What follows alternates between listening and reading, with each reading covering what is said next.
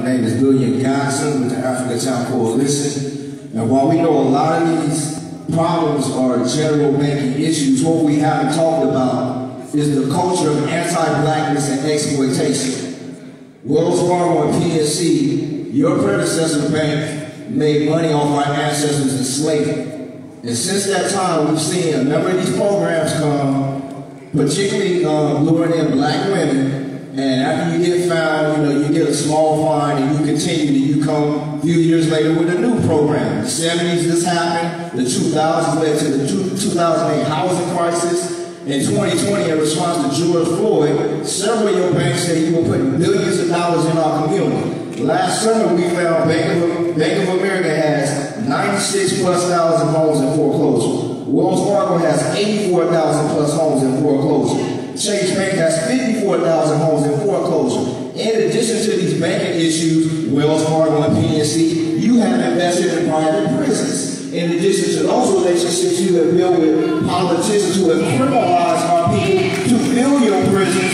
and to work as modern-day slaves. So the thing is, when we go person to person and address these different issues, the biggest issue is, when are you going to address the culture of anti-blackness in your institutions?